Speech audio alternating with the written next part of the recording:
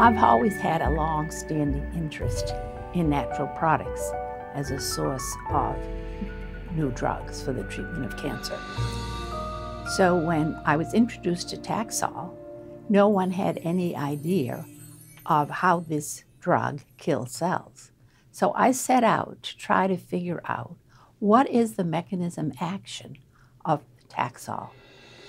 It was a question because this was a drug that we knew inhibited the proliferation of cells growing in tissue culture, and we also knew that it inhibited the growth of B60 melanoma, a tumor in mice, but nobody had any idea of how this was happening.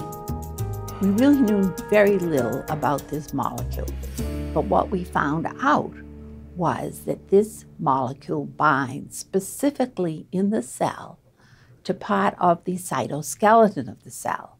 So there are many components in a cell that are part of the cytoskeleton, but we particularly were looking at microtubules.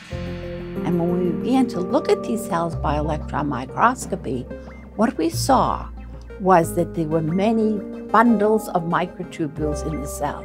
And this was extremely exciting because this was a new mechanism of action that had not previously been described.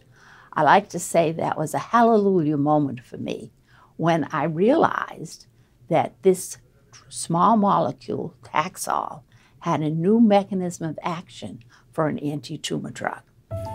And of course, since the drug has been approved, it's been given to millions of patients throughout the world.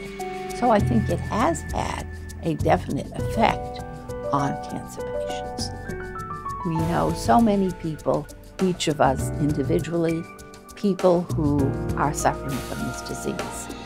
We already have been able to show that basic research done in a scientific laboratory can really provide a lot of information and help us develop new drugs for the treatment of cancer.